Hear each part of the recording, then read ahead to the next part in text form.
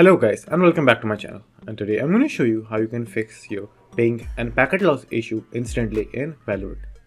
So the solution is very simple. All you have to do is just simply minimize your Valorant, then just simply right click on your network and internet setting over here, then click on internet setting,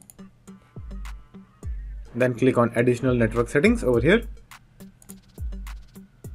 Now over here just simply scroll down and choose more network adapter option.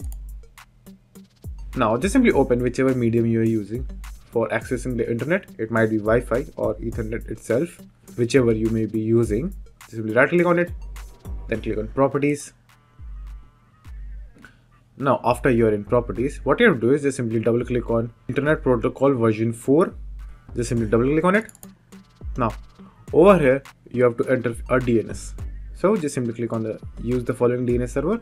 Just simply click this. Now enter the following DNS shown to you in the video, which is 8.8.8.8, and for the bottom part is 8.8.4.4. Then just simply click OK. Then again click OK. Now to complete this, just simply open your search bar and search CMD. Then run it as administrator. Now just simply write ipconfig, then a space, then backslash, then all, and then just simply hit enter.